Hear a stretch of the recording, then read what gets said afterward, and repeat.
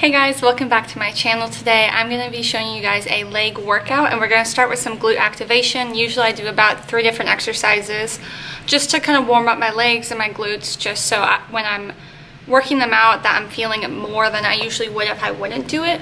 So we're going to go ahead and start with the warm up just to get everything pumping and blood flowing, and we're going to go ahead and start the workout. So we're going to start out the workout with just doing some side stepping. You're just going to go 2 to the right and then 2 to the left. Make sure you're in a squatting position and really focus on using your glutes to stay in that squat position and moving your legs from side to side. You'll quickly realize that this little circuit I do before my workout burns, and it's really going to activate your glutes and your legs. And with the resistance band, you want to make sure that's about right below your knee, just so you're getting the most tension as well. And then whenever you transition into that back step, you want to make sure that's in the middle of your knee and your ankle. That way you're going to get the best tension, and then you're going to go ahead and switch over to the other side, and you're going to do that as well, just doing those side steps kind of in a small squat. You still want to bend at the knee and just really focus on using your glutes to push back. And then next you're going to go ahead and get on the ground and bring that resistance band right below the knee again, and make sure your knees are touching and pretty much keep your ankles locked together. That's the easiest way I can explain how to get in this position, and you're just going to lift up that knee. This is called clam workout or something like that. I know it has something to do with a clam, but that's all I can remember. I'm really bad at the names. I apologize, but I will leave the best description I can down below for you guys. And then you're going to go ahead and just make sure you do it on the other side as well. Just really focus on using your glutes, just mainly during this, because that's really the key focus of this workout is really trying to help grow your glutes. You just really want to make sure that you're focused on that and really make that mind to muscle connection. You're going to go ahead and do 3 rounds of that, and then you're going to go ahead and toss the resistance band. We don't need that anymore. And now we're going to go into some weights. Now for this, we're going to go ahead and start with the superset and go ahead and do some curtsy lunges, which is going to be followed by some sumo squats. So with this, you want to make sure that your right leg, whichever knee you're on, that leg is staying stable, but you want to bring your other leg a little bit farther than a normal lunge would be, and really focus when you push up through your heel and really feeling that tension on the side of your glutes. That's really the main focus of this. Every time I do this exercise, I just get super sore on the side, and that's really what this focuses on. It's kind of getting that rounder part of your butt. And then we're going to go ahead and grab your barbell, or if you don't have that, you can just use dumbbells. That's perfectly fine. And just go ahead and go into your sumo squats. You want to make sure that you have a wide stance, and you want to make sure that your toes are pointed outwards just a little bit, not super far, just a little bit, to really get that glute focus. Make sure that you drive up through your heels, keeping your core stable and lifting up with your chest. Make sure you're not looking down when you come up. Form is really important. As you see, I go slow when I do these, just to make sure I'm really focusing and using the right muscles that I want to use. It's really easy just to think that you just want to pump out the workouts without actually thinking of what you're doing. So really make sure that you're keeping that mind to muscle. Even if you're growing a little bit tired, that's okay. It's better to just take it slow than to just be pushing out reps with no mind to muscle connection and not really.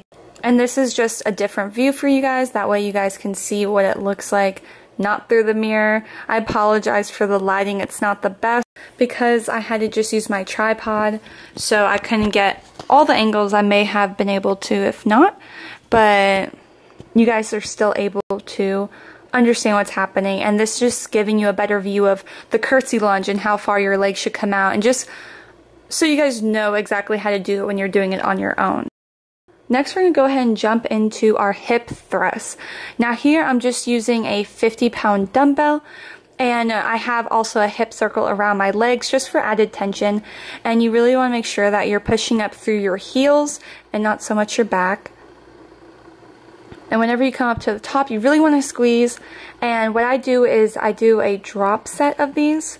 I can't remember the exact name it's called, but you're pretty much going to do 10 reps, take 3 deep breaths, do 8 reps, take 3 deep breaths, and then also do 6 reps.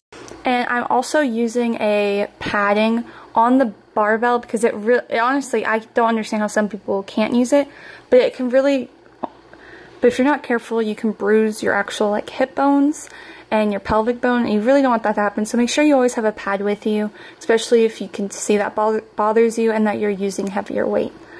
But just again, make sure that you're pushing through. You can see here that I'm taking those deep breaths, and then I go right back into it again. And this is really going to burn, but again, just focus on getting those reps in and really squeezing. You don't want to just throw in a rep to get it and not get the full benefits of actually doing a rep right.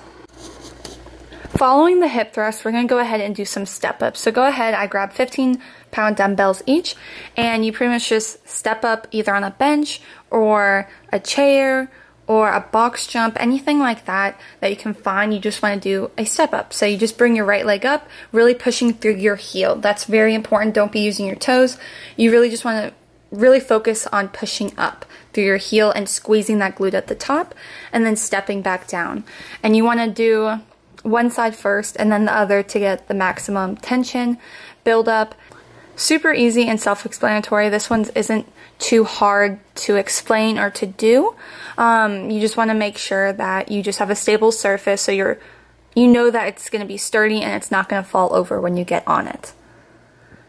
But don't be fooled, these will definitely get you out of breath and needing to take a minute or two break. And then the very last exercise we are going to do is some hamstring curls.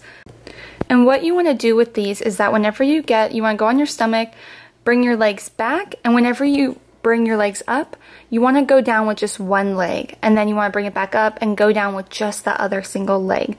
That way you're just kind of getting the best tension out of it. Here, it was kind of hard for me to do it on this machine. For some reason, it just didn't feel right, which is fine. If it doesn't feel right, then go ahead and just use both legs up and then bring them back down. And then you can probably add a little bit more weight since you're doing it that way instead of the single leg. But I just thought I would give you guys both a variation of different ways you can do it.